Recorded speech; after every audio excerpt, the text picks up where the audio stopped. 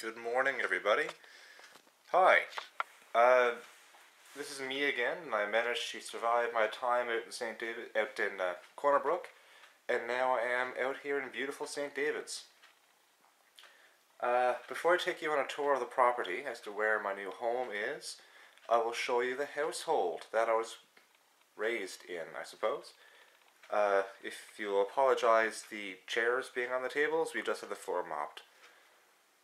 So, without further ado, here we go.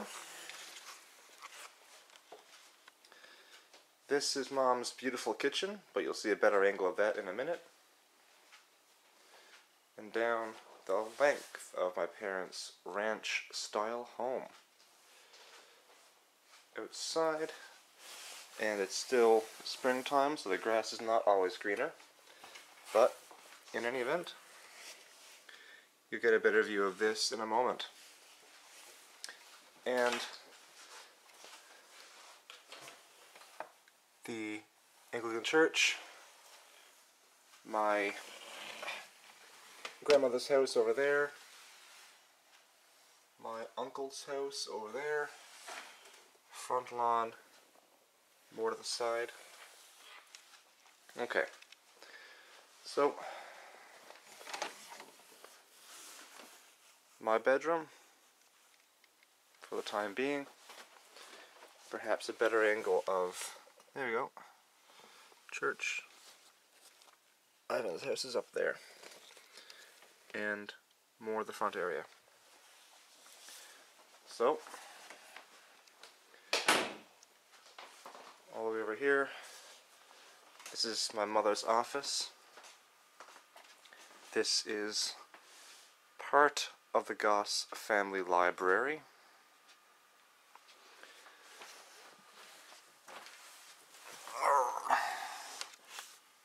Back hedgerow, it's part of Ivan's garage, and I'll show you over that way shortly as well.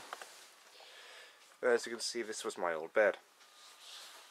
Affectionate bunch, we. Dining room,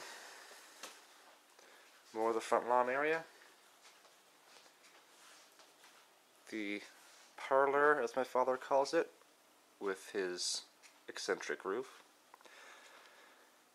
The family tree wall, one of our guests who didn't leave.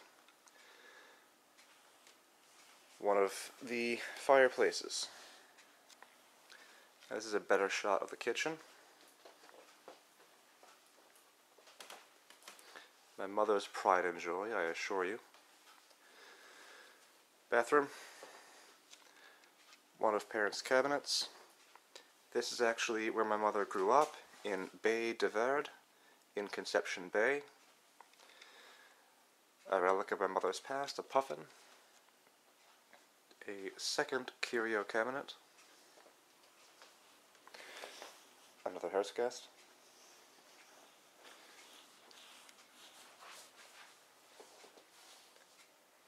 Good angle that way.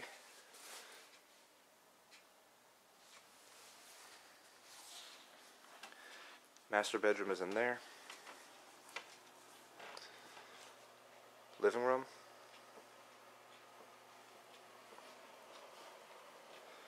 The sun porch. Laundry room. The full basement is down there. Before I go outside in this new video, I'll show you downstairs. Oh, this is more of the Goss family library. My parents' computer workstation. Begging your pardon for the disarray, because I'm currently moving into this room. Our pantry. Exercise bike. Bottle of water. My future bed. Furnace room. Dad and I put the seating up and all that kind of stuff. Our furnace. And crawl space going to the other end of the house. So, with the sun porch, I intend to one day build my house up there. That was where the view was in the previous video. view from the back lot, and the driveway. Let's go outside. Now yesterday it was brilliant, beautiful sunny day. Even this morning it was better than this.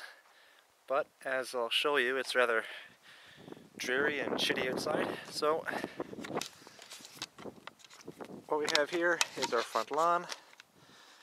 We're doing some work over there with our septic system. All this used to be bog and hay. Over there is Jeffrey's. You can see that from the view from my proposed house site up there. Dad's RV is in there, my parents' RV. 2B garage. Doing some body work on the old van, on the old truck rather. That's my old taxi. Car 15 from Corner, car 30 from City, before I switched. And this is the old Matrix that you may have seen in the last video. Okay. So,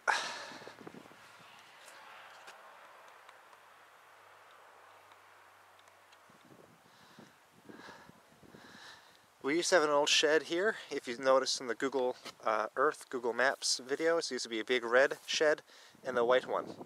This is now part of Dad's orchard. You can see those fence posts are the end of the land in that direction, and that's the beach out that way. And if you can barely see through the haze, past that house yonder is the cemetery that I showed you earlier. And this is the hillside that I intend to build. Ivan's garage and Ivan's RV, side profile of the house. So I will take a moment, walk up the path taken between my father and his brother's house, and I'll show you the angle of the site where I intend to build my future home. So that tree line is where I'll begin to cut. The entire house is underground, of course. And I don't know how well it'll show up, but this plateau, that piece of garbage, I guess, that bag, is on that flat section, and it's all on the same slope. That hillside is basically going to be what this section will look like. I will build here, and right along here will be the end of my property, where Dad's begins. That tree line, and up to that tree line will be pretty much the edge of the house, I think, on that line. You can see over there, those trees in the haze, is where the cliff drops off about 200 or 300 feet off into the water. And I'll walk over here to the edge of the flat plateau, give you the chance to see more of the area around. The site at which I'm currently standing, actually, was the first one-room school in St. David's as of 150 years ago, when the town was first settled. My grandfather went to that school.